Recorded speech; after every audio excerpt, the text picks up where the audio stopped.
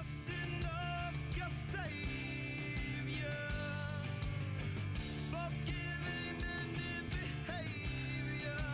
He's just a man. Welcome back to Michigan's Big Show with Michael Patrick Shield. My name is Dwayne Gill. I'm your host today. And the great thing about being a guest host in this show, I get to bring on whoever I want. And like Mike told me, he says, it's your show. You do what you want to do. And it reminded me of Boomerang, where the guy was like, I got total control. That can be good or bad, You right? got that right.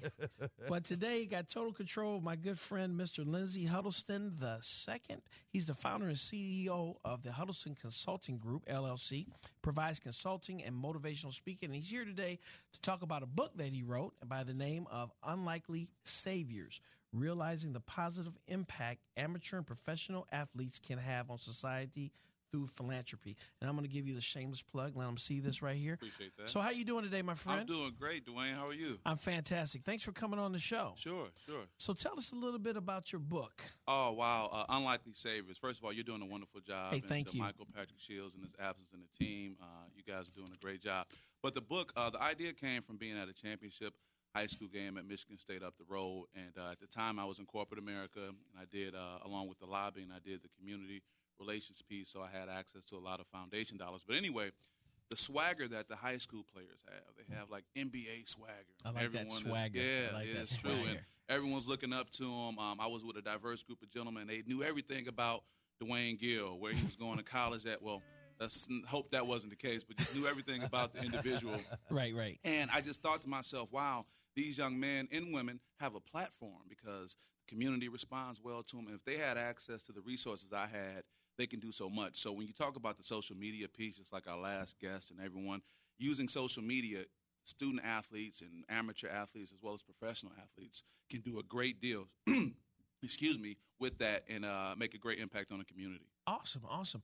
So you wrote the book based on what you saw as far as these kids, doing sports, that they eventually will become famous, and how they can use their fame to be philanthropic with help reaching back into the community. Whether it's current athletes coming up or professional athletes. I have professional athletes in the book. Okay. I was able to work with Ndamukong Suh. We were just talking about the Lions.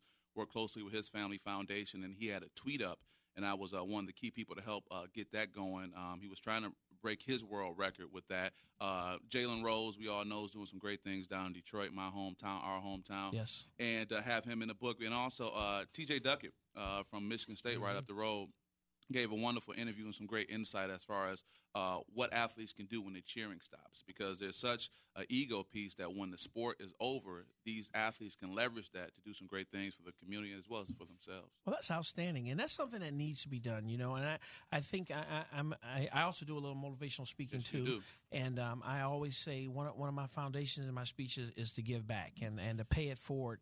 Find someone and help them out because someone helped you. Right. Just like they're saying, you didn't build it.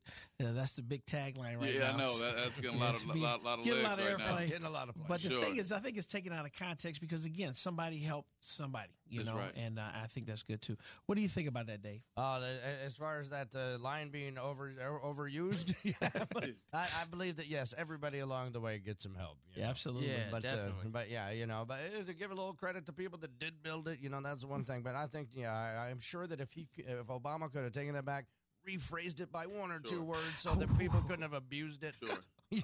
Anybody wants to go back in time, but I know what he meant. Yeah, I got nothing against that statement. That kind of reminds me of you be blown away. You remember that? Oh my goodness! Wow, how many times do we hear that? Right. Woo, man, woo. So what are some of the other projects that you're working on right now? Sure. Well, along with the book, I have the philanthropic project where I go to middle schools, high schools, and colleges and talk to student athletes about how they can leverage sports. And the goal is to make it a free program because in Michigan's economy, a lot of schools can't put those type of resources into it.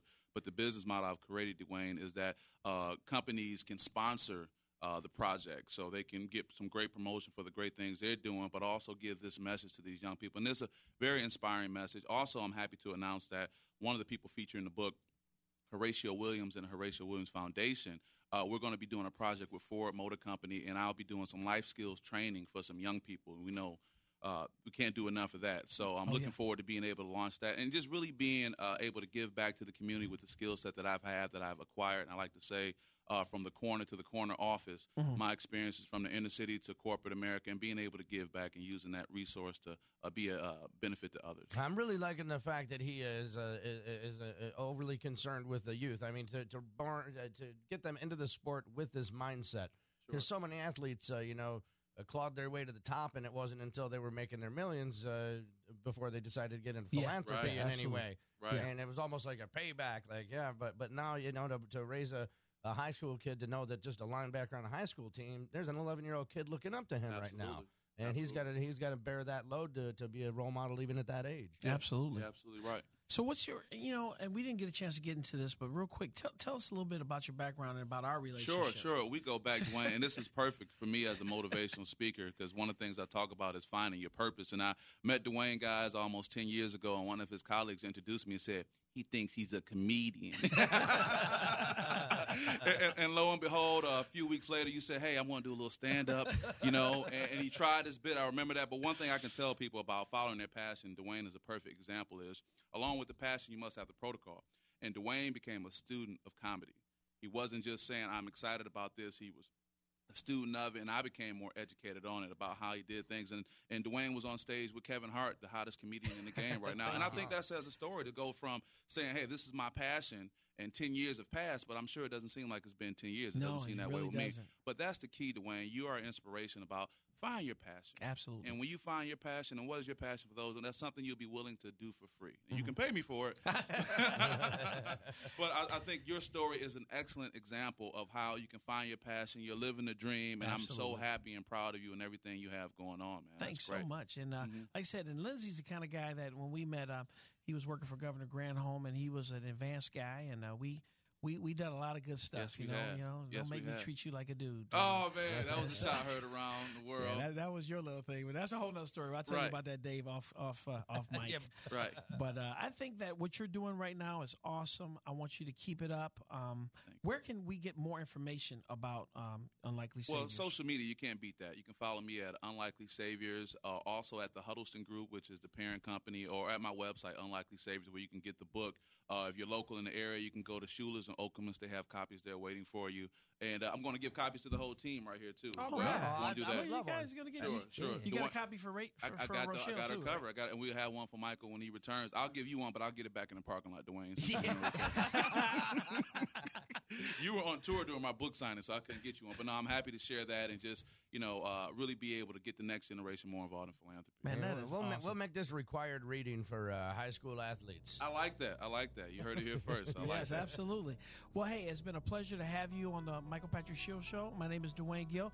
And hey, Dave, what we got going there next? I'm really excited. Just having a good day here. Big old show ahead of us, my friend. Okay. Hey, thanks for bringing in Lindsay, man. Great guy. Great guy. Thank you. And we'll be right back from the Grand Traverse Pie Company, Michigan's Big Show with Michael Patrick Shield.